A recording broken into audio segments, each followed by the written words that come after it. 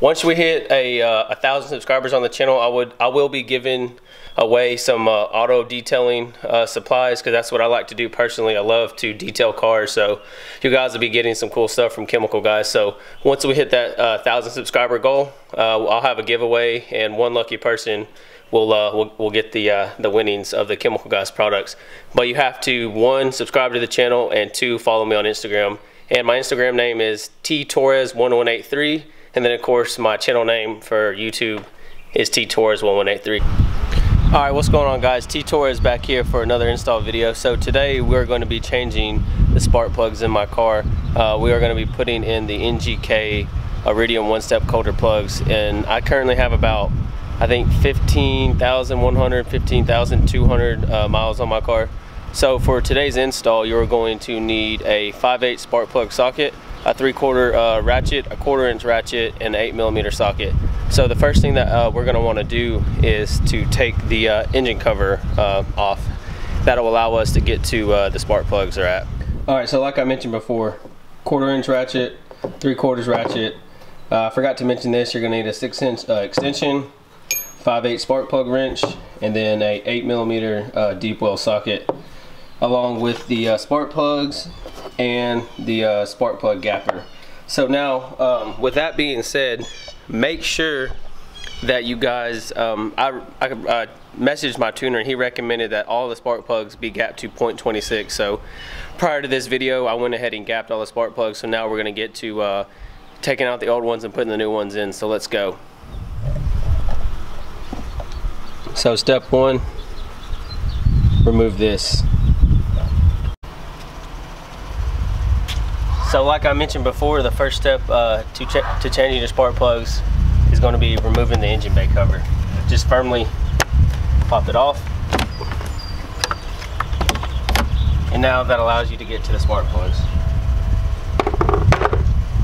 Now as you can see, we have the, if any of you guys are running a coulter intake like I am, to remove it from this side right here, then you're going to need to remove this bolt right here and this bolt right here. That'll allow you to move this out of the way to get to this spark plug right here.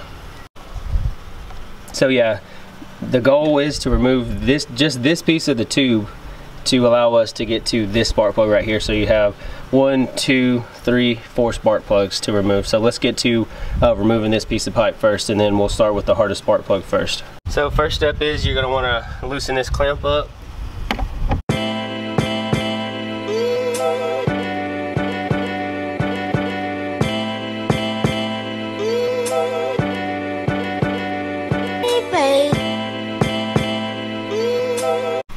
Then after you have this clamp loose, the next bolt you're going to want to unloosen is this one, and then you're going to follow it up by loosening that one. So let's get to loosening this one.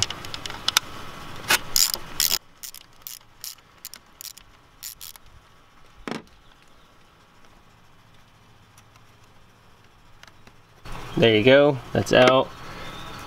Be careful not to lose this bushing. Now I'm going to put the camera back on the stand. Hang on 1 second. Alright, so next, like I said, you're going to remove this piece right here.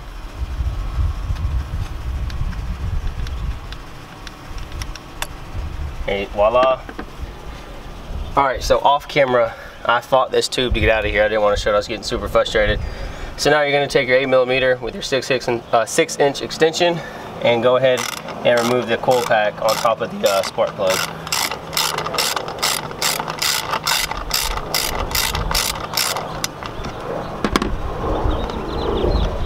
Sorry if you guys hear that airplane coming over, or helicopter.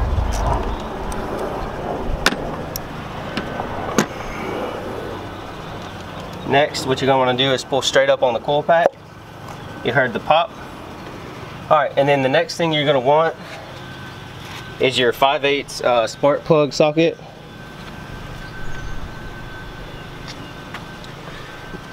Remove the 8mm socket. Put that on and take the spark plug out.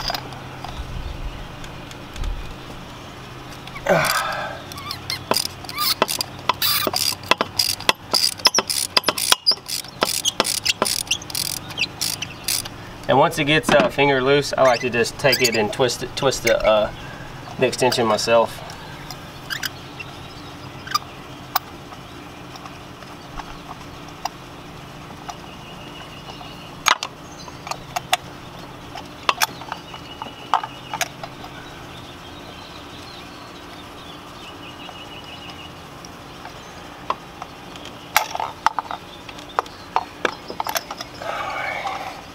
Get it just a little bit more loose, and she should come right out.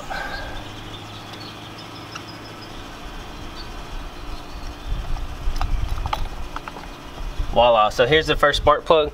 Let's take a look at it and see what it looks like. This thing will focus,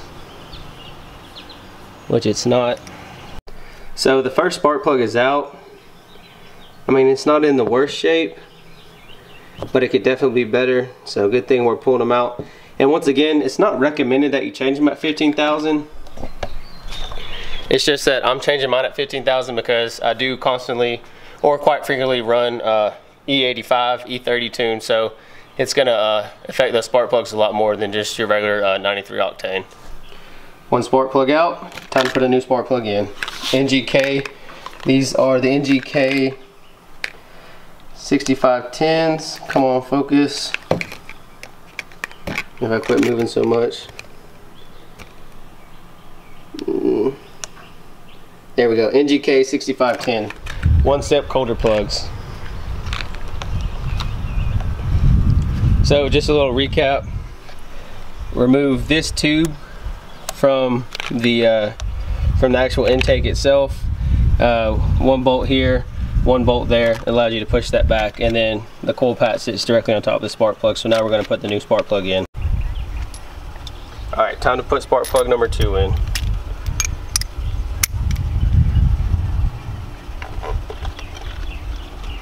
Once again, hand tighten. These are your NGK 6510s one-step colder plugs. Pre-gapped. They were not pre-gapped to the right spec. So like I said, I talked to my tuner and he said 0.26 on the gapping. That is Brian at JST Performance. You guys should check him out. He dyno tuned this car. I've gotten 90% of my parts from him. This is a full stage 3 running E30.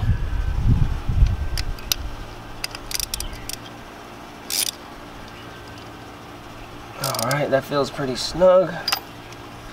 And then put your coil pack back in. Okay.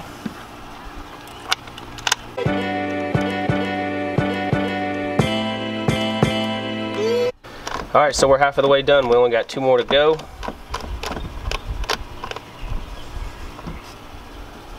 Okay. Make sure that gets good and tight. Don't over tighten it. Alright, so on to the third spark plug. Golly, it is super hot out here today in Alabama. 81 degrees and it's 11:55.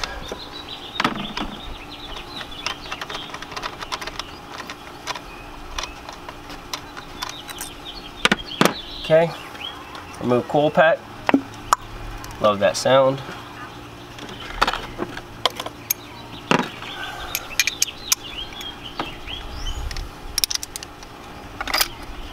Okay. Cooking soul pain.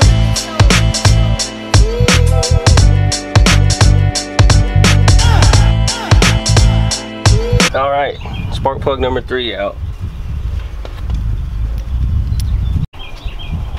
Got the new 6510 to put back in.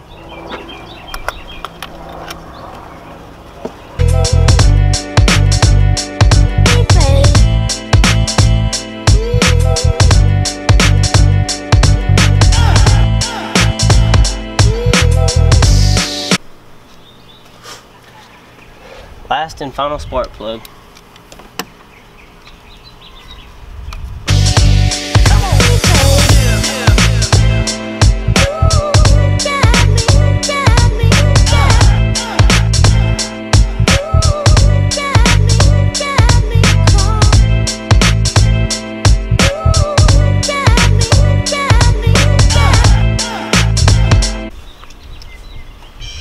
Last and final spark plug going back in.